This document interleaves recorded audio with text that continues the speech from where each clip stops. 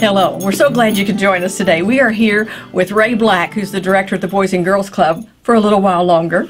And he's got an interesting event going on. What is that, Ray? Well, we're going to host our 5th annual Madtown 5K Mud Climb. And that's going to be this Saturday, May 19th. Now, how many years does this make the mud run? It's the 5th year, and we've grown each year. So we've had great success, we feel like. And it's a fun family event that anybody and everybody can compete in. There's different types of, different levels of being in the mud run. Some of them you can do the whole mud run, which starts where? Well, we actually start down at the old Boys and Girls Club at 601 West 1st Street. We actually run down toward the river, down Vine Street.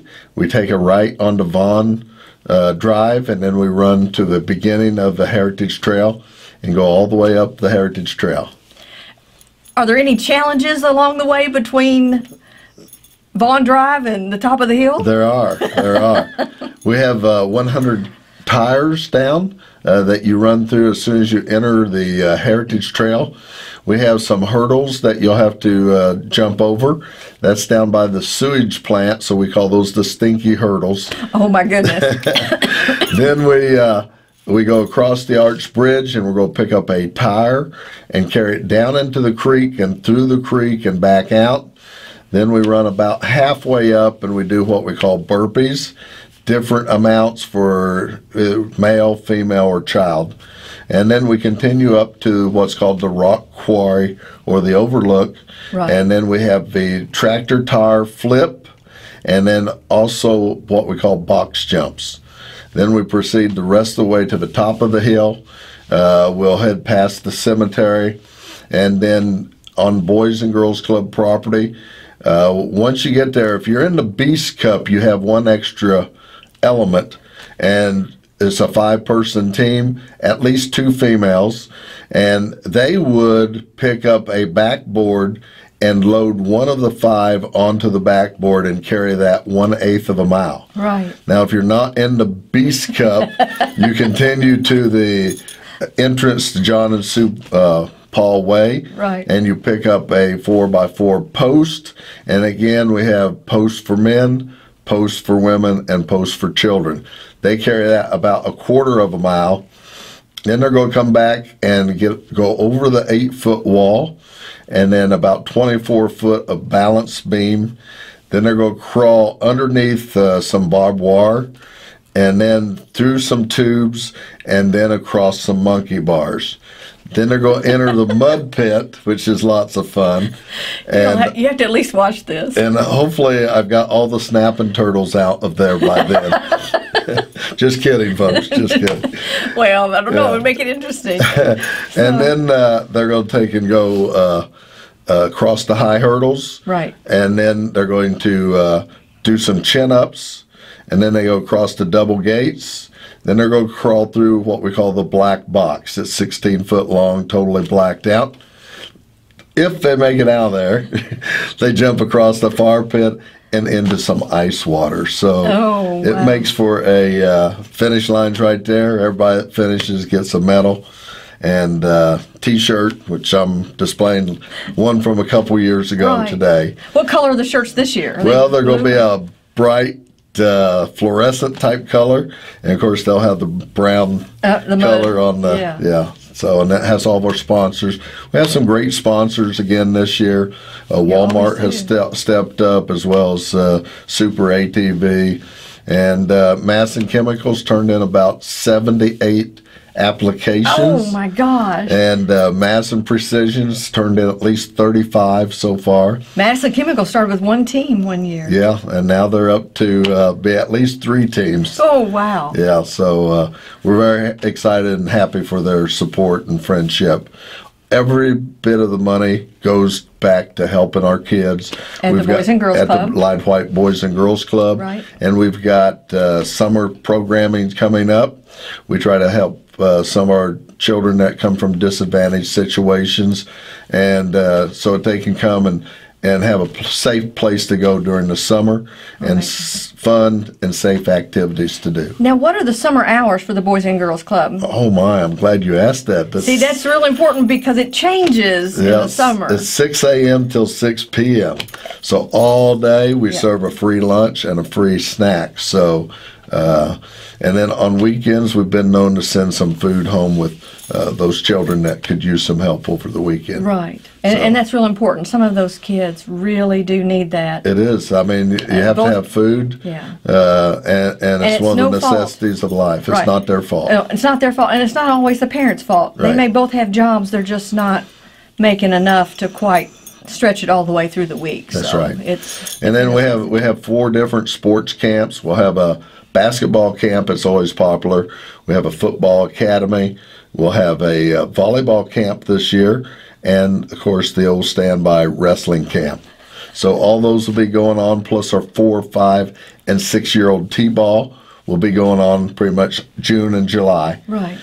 So all summer long, and then we'll take and start to wrap up with the fishing tournament on August 4th, and then on August the 11th, we'll have our annual Farmers Bank of Milton golf scramble. And that's important too, because that raises money for the club. It helps the club. And then August 15th is my last official day as the executive director. Anywhere. So I will step down as the director. You will step aside. I don't think you're leaving, right? So, you're not really going anywhere. But Brandy will be the person in charge. So Brandy She'll just keep doing what she's been doing. She's going to do great, yeah. She always gets all the paperwork together and says it's time to do this, this, and this. Yeah.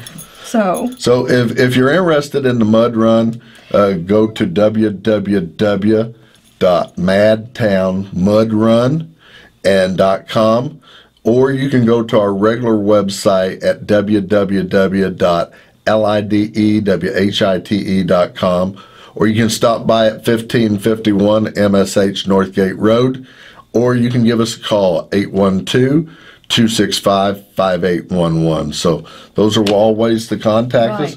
We also have a presence on Facebook. Look up Lyde White or Lyde White Boys and Girls Club, and we post a lot of things on that as well.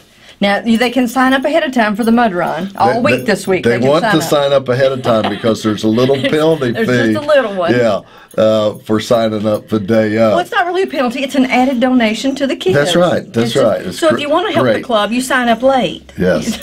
Yes, the more you'll help us a lot more. You'll help a lot more if you sign up late. But you can sign up actually the day of the event.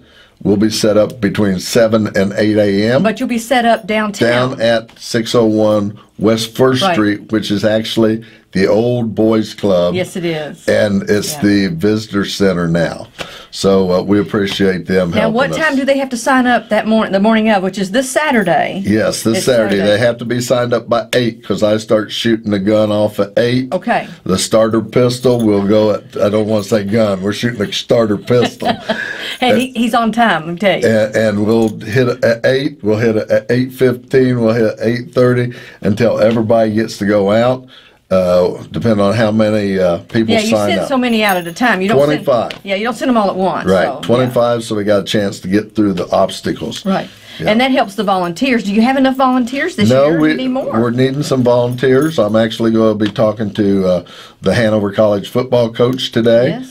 And making sure that we got some of those Hanover College football players that can help some of our contestants get through some of the more difficult obstacles. Right, and there's some of the, like the tractor tires. Yeah. You got to have somebody or one or more to make sure that tractor tire can be moved if they get away from somebody. Yeah, we don't want them rolling down the hill. No. You have to go get them then.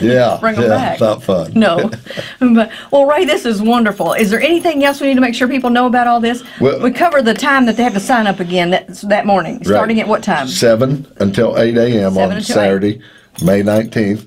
The big thing is for all you Heritage Trail walkers, make sure that you try to get your walking in before 6 on Friday, and don't come back out until 12 noon on Saturday, because we'll be setting up obstacles and we don't want you to be hurt Right. or put yourself in jeopardy. And you're going to set those up on Friday. That's why you're asking them not to walk on Friday. Yes, we're going to start setting them up on Friday. Right.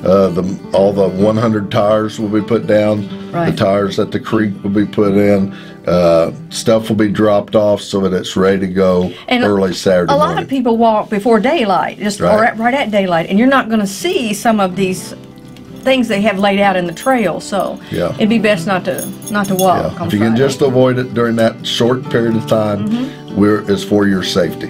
Friday till Saturday at noon. Yes. So that would be great. That'd be great. Well, Ray, once again, thanks so much for being with us. Thank you, Debbie. You're welcome. And as for you all, make it out to the mud run. And thanks so much for watching.